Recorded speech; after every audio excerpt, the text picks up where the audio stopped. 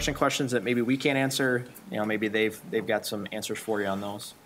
So in terms of the agenda for today's discussion, we're going to run through a summary of the proposed improvements.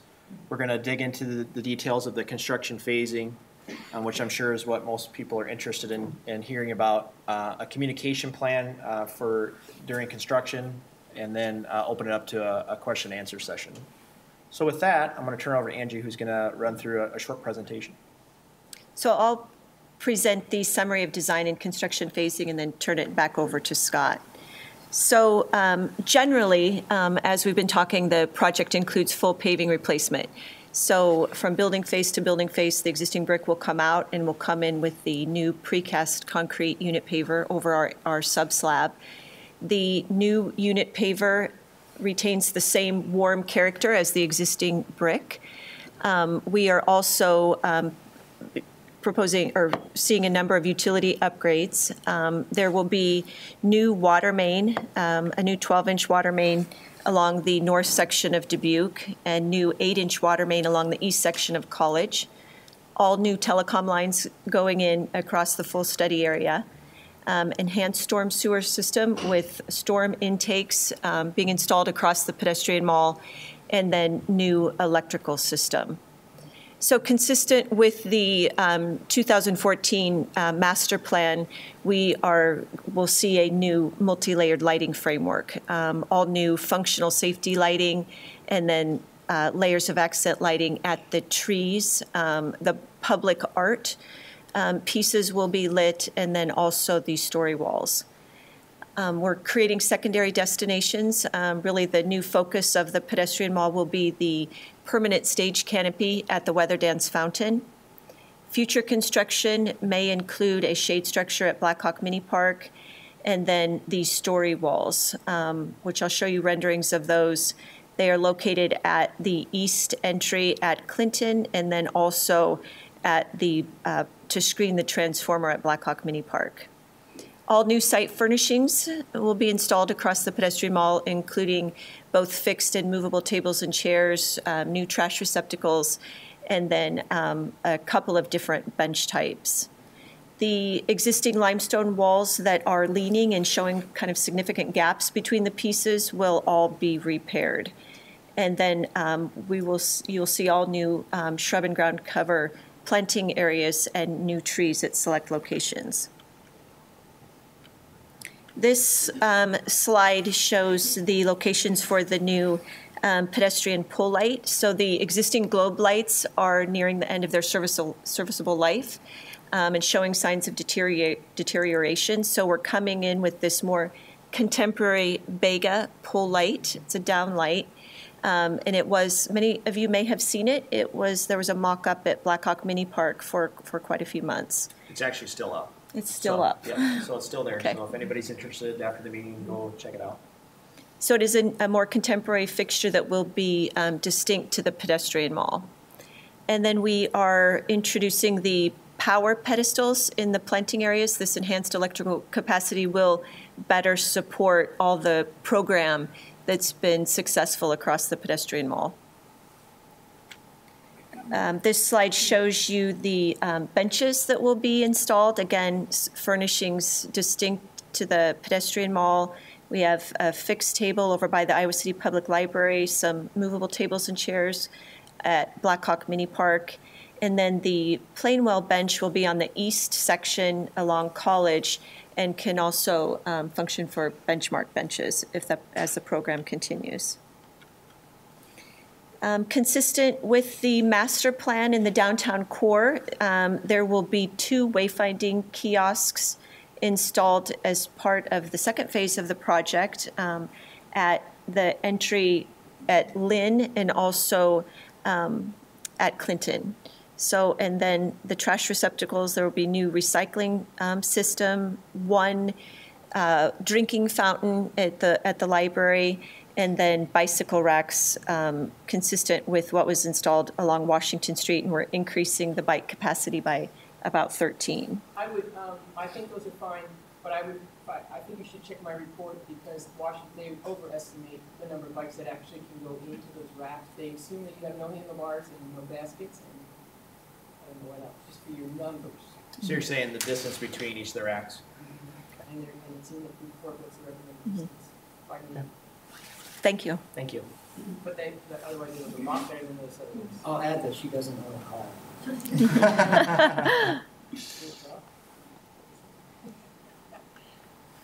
And this slide shows a rendering of the permanent stage canopy. This expands the kind of stage configuration from the existing footprint. It is an enlarged covered performance stage with integrated lighting. It's centered on the Dubuque Street axis, so it will be a view terminus to the entire north section of the walkway. And it's designed to be flexible with multiple lighting configurations and has been designed to support a range of different sizes of performance, from very small groups to kind of larger Friday night concert series performances. And I would add one comment, which you said you're going to talk to Summer of the Arts, but if they don't have to turn their music down, you might as well not spend a penny on that. So if we talk them into it, great.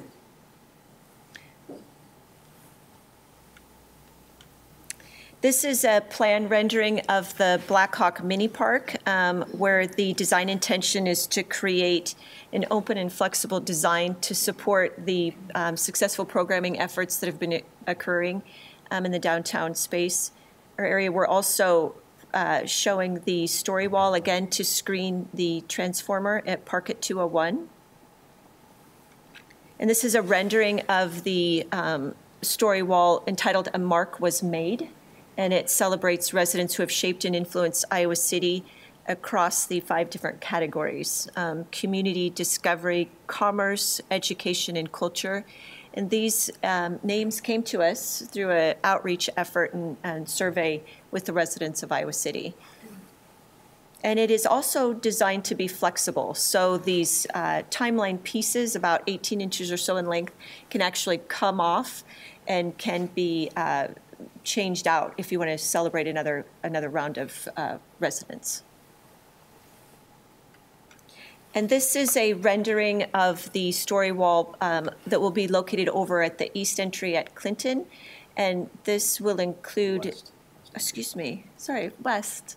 The west entry over at Clinton, and includes the poem "Writers in a Cafe," written by Marvin Bell on the eve of the city's designation to become a city of literature. It will sit right, here. So here's, of course, Clinton, and then that transformer is located about right here. So it will run north-south and screen that transformer from view when you're entering. West, east, yeah. East, west. Yeah. It'll run long ways through the. Actually, it'll run north-south. You're right. It'll run north-south, so you North-south. can read it as you enter from the west. Yeah. So it terminates this. It terminates this kind of entry room with the trees and blocks that view of the transformer from guests coming into the Pet Mall. The Wells Fargo ATM is about right. Is it right there? Yeah. Right here.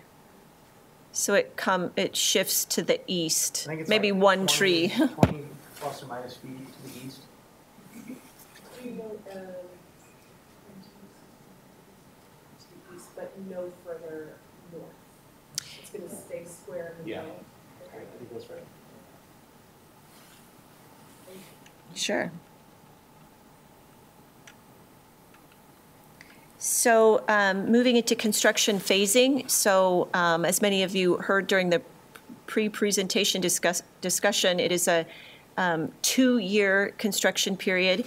The kind of orangish color, the Dubuque Street section, is phase 1 or 2018 construction. And then the green College Street sections is phase 2 construction for 2019. So similar to what many of you saw during construction of Washington Street, the city and Portson committed to maintaining access to businesses and residences at all times. There will be the 8-foot wide walkway along the businesses, along it increases to 11 along that east section of Dubuque. And then Scott will provide more detail about the communication plan, but business owners will be given 2 different notices when there will be construction activities that will limit access into their businesses. That'll be 1 week ahead of the impact, and then again within 48 hours. So a little bit more detail now, breaking down Phase 1 and Phase 2. This slide shows Phase 1 construction beginning April 30th at the kind of heart or center of the pedestrian mall.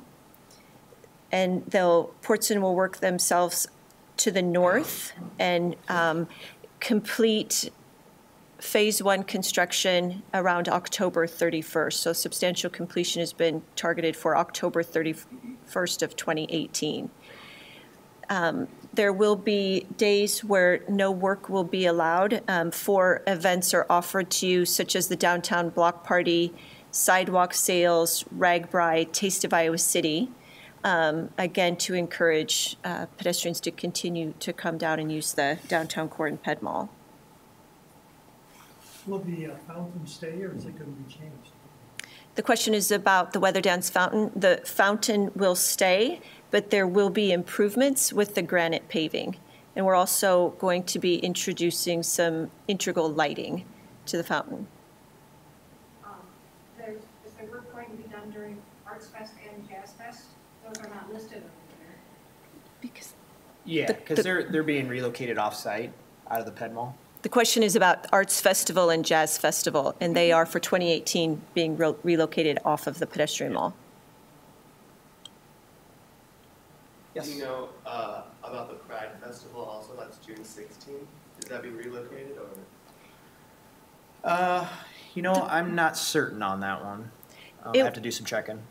The question was about the Pride Festival, and we did, that is included on within our set, I believe, because we reached out to them, so it's just about its location, I guess, and Yeah, I'm final not sure standing. where they've relocated, and if they've turned in an application yet for that, but, yeah.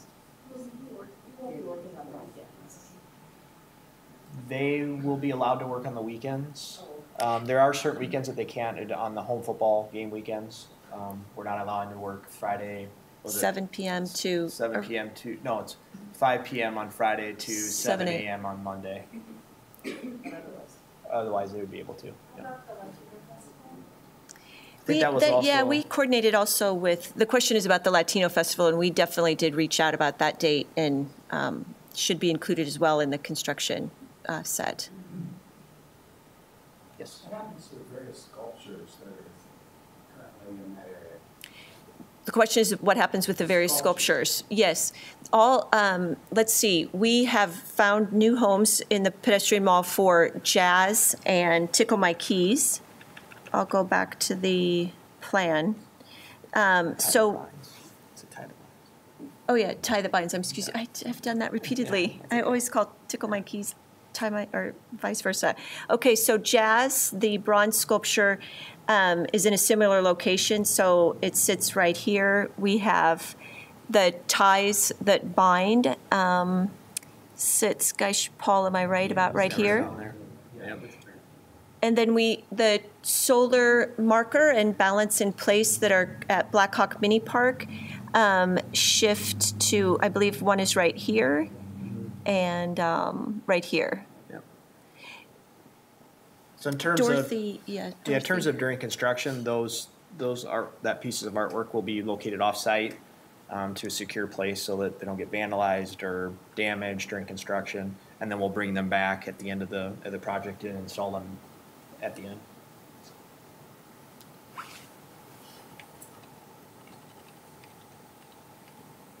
William?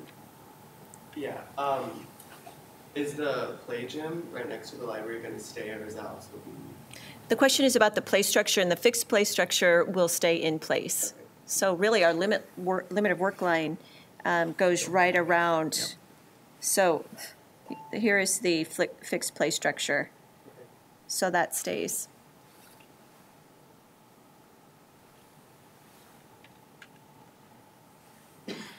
Phase 2 is represented on this slide and shows our early start date, May of 2019, with substantial completion end of October. And again, we've reached out to local programmers about events where no work will be done during downtown block parties, again, sidewalk sales and Taste of Iowa City.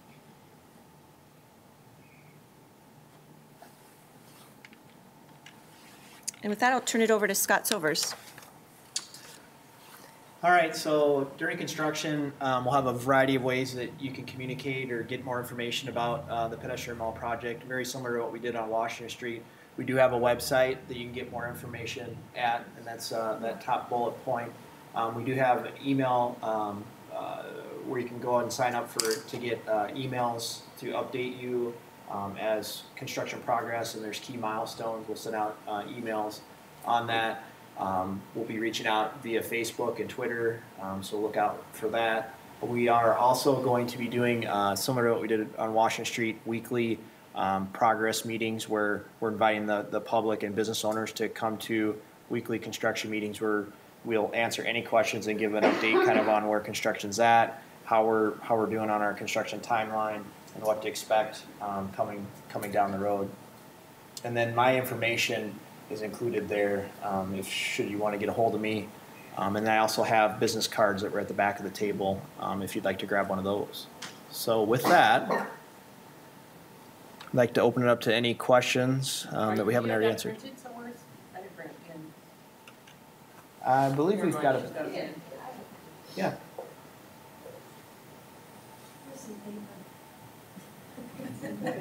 Thank you. We'll also post this presentation on the city's website too, so if you wanted to look back at the presentation, yeah, you can do that. Yes? I remember that something like 45% of the existing trees are going to be cut down and replaced. Is that correct? I don't know the exact percentage. That sounds about right, maybe a little bit more than that actually. Some of the trees, although they are large mature trees, urban trees, in talking with arborists, not only our city arborists, but third-party arborists, they get to a point where they're reaching the end of their life. And so we'll be removing some of those trees. So actually, I think it's closer to 50% of the trees will be removed and then replaced. I think we're going to be net 1 or 2 trees. And is the trees that are replacing, the ones that are there that I'm thinking of, the ones that were put in the 80s? Probably when we did, I guess I'm not certain on that. Yeah, I don't know when those. From the 80s? Okay. And so that means that in that case, many of them are useful life is maybe 30 some years. Yes. So are the species that are going to be planted? I don't know if you want to speak on behalf of the species. different, more Yeah, we have, the question is about diversity of tree species, and yes, we have a very diverse palette. I'm trying to think of exactly how many different types we have going in, but yes, it is a diverse tree palette. So it's certainly not a monoculture going in. So we have a nice range that's been coordinated with not only the city forester, but also an urban arborist. Is that kind of information in the Streetscape? That would have been available in the January 16 council presentation, where we went through a listing of the different types of trees going in. So that's part of the information. One more time, please. I know that because I watched that, Yes. that Oh, meeting, but sure. to find that information, you have to sit through the whole meeting, so it'd be nice if some of this would So pulled out onto the. that PowerPoint presentation is actually on our website at, I believe, at that location that's up there. So if you would like to look through it at your own leisure, it's up there. Yes. How will pedestrians move through the Ped Mall during the construction? Like the local businesses? I was gonna...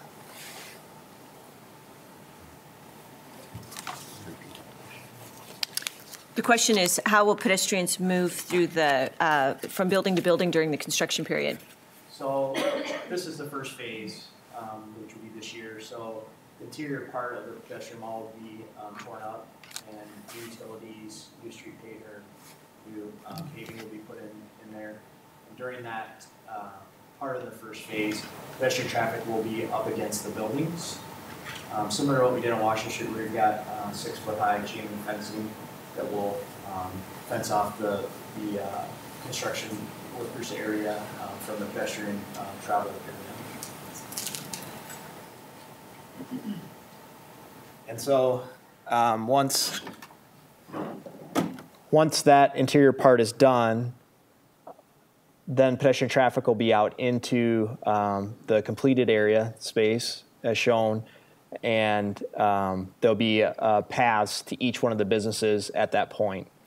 So it'll be kind of somewhat of a maze of fencing, but we'll also have some signage, some temporary business signs that will direct people to each of their businesses they're trying to get to, or restaurants. So same is true for the other phase, phase 2, where we're going to be doing the interior part of the Ped Mall, working on we'll be doing the interior part of the Ped Mall. Pedestrian traffic will be up against the buildings, and then once the interior part's done, then pedestrian traffic will be out into the interior part, very similar to what's done on phase 1.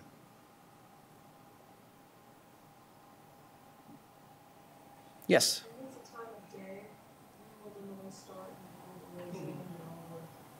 Sure. The question is what time of day will construction occur? So according to the plans and specifications, construction is permitted starting at 7 a.m.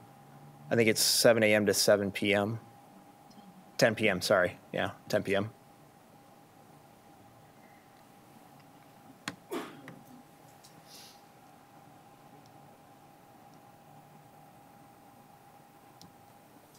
Any other questions?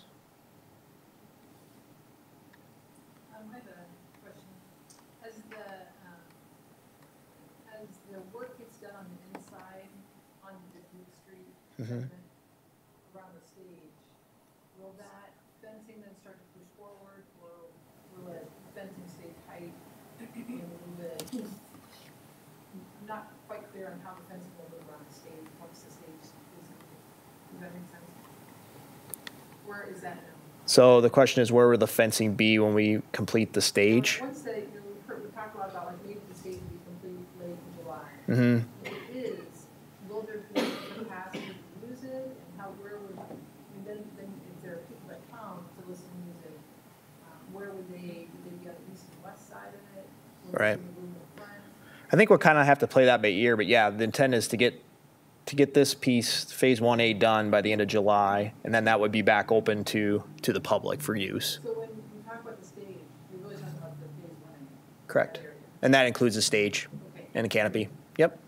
What is the total projected cost of the project, and how is it going to be paid for? The estimated project cost is $7.4 million, and the costs are being paid through GEO bonds.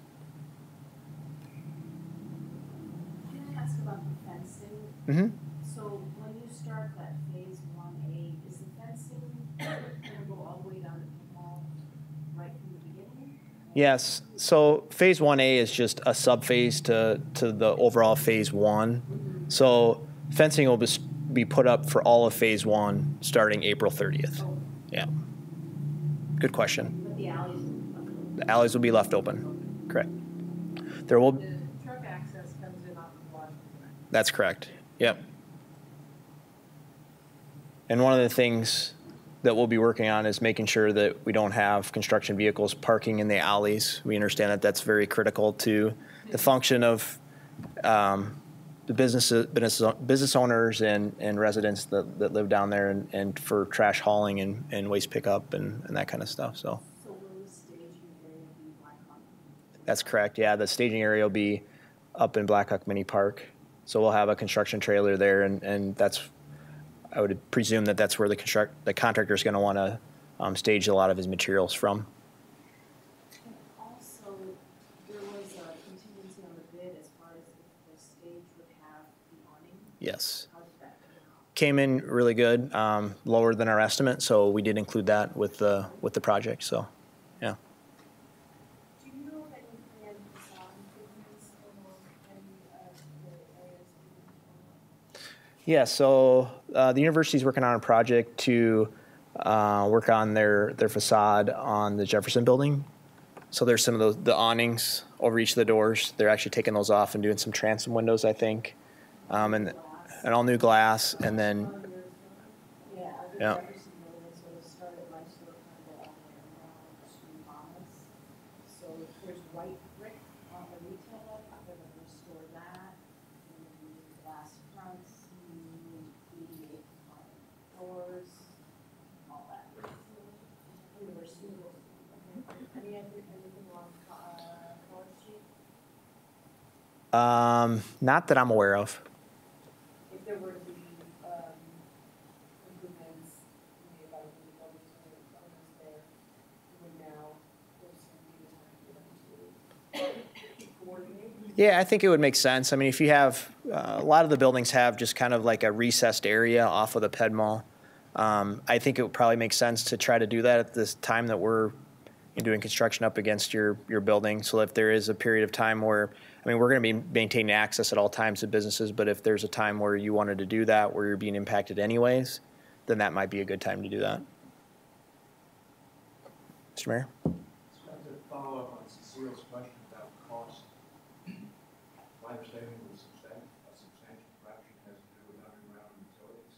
That's correct. Tell us about what the cost of that is and why those utilities are being replaced. Do you have a breakdown? I guess I didn't bring a breakdown of the cost. Oh, did you? Okay.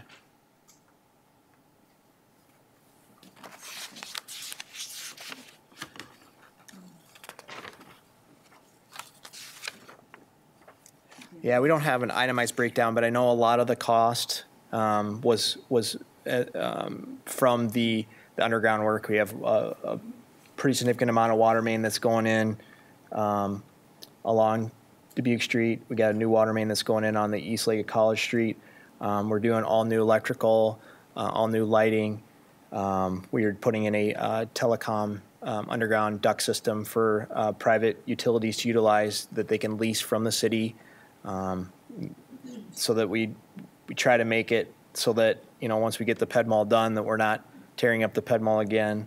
We're enhancing the storm sewer system to make sure that we can handle those larger rain events without ponding. Shoring up the planter wall. So I guess by and large, I don't know the exact percentage of money that's going towards the underground utilities, but a pretty significant amount of that overall project cost is going towards that. Yes. Any of the activities, do you have any worries about vibration, anything of that nature close to historic buildings? And if so, what's in the contract to monitor that? Sure. Yeah, we do have a requirement in the building that the contractors to keep the vibration levels low. I can't remember exactly the level that we had in there, but there is a requirement to monitor that and try to keep the vibrations as low as possible. We did look at, as part of the stage canopy, there's foundations associated with that, and so one of the things we are looking at is using helical piers instead of driven pile or driven ductile iron pile to try to keep those vibrations down. There are some soils that aren't the best down there, so we're trying to work through that. So we're hoping that we can try to minimize that. I know one of the things that we did on Washington Street, of course, there's a lot of, we were working right up against the buildings there, was just utilizing smaller hammers to break up the concrete. That seemed to work really well. The other thing that helps out with is, you know, when we first started Washington Street, we had a water main break in almost day one when we were moving pavement. I don't know if it was from the vibration of the pavement removals, but once we stepped down the hammer, we found that it took a little longer to remove the pavement, but we're causing less disruption to the adjoining businesses.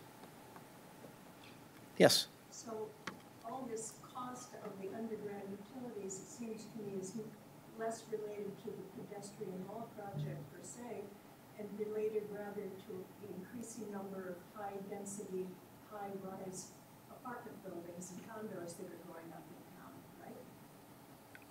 right? You're talking about the utilities for the Ped Mall. These utilities don't really service any of the other high-rise apartments or high-rise buildings downtown. I mean, this would just be for the Ped Mall.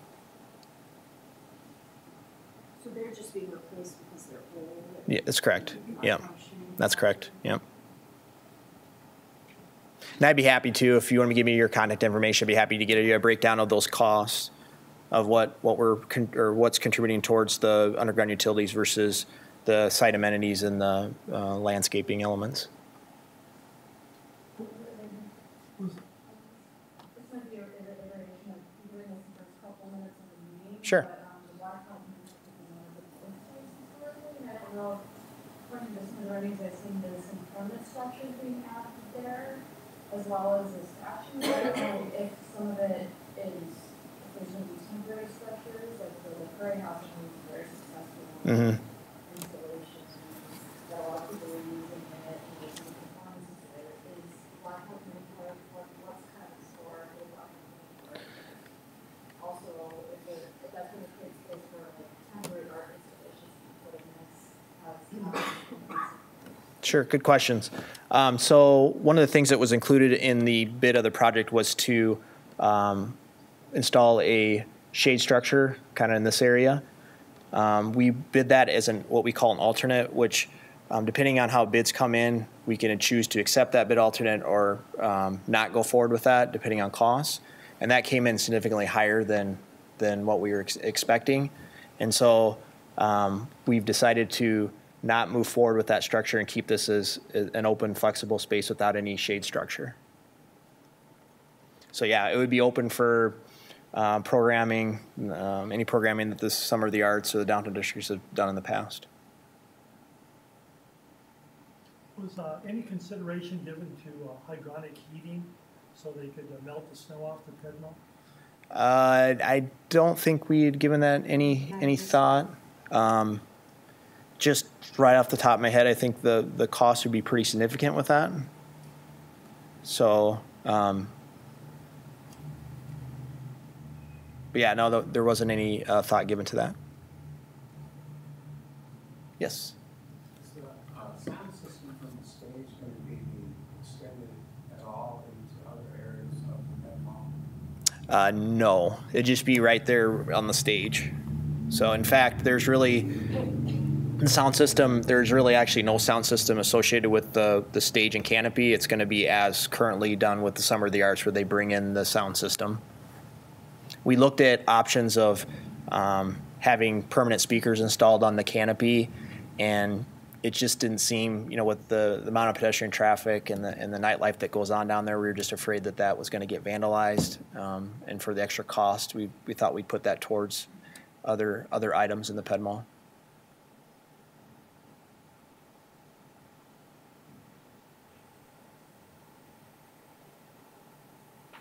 All good questions. Any others? Yes.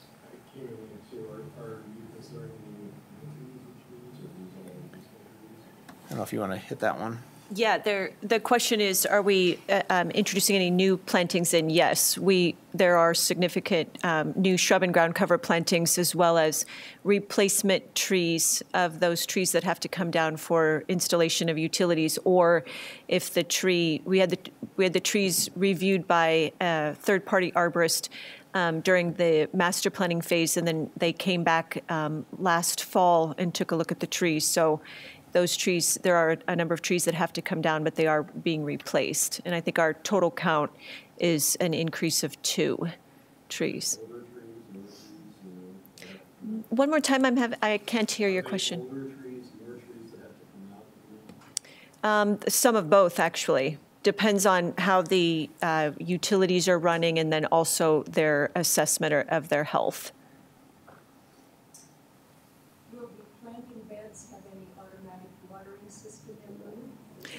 The question is, will the plants have an automatic watering system? We have a quick coupler irrigation system that will be installed, so there will be access to water, and then the city maintenance staff will be watering the plant material during the establishment period.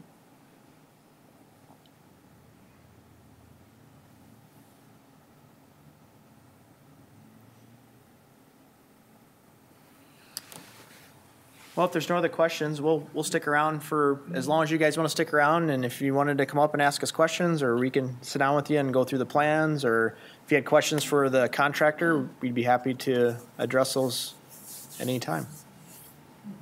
Thank you. Thank you, everybody. Thank you.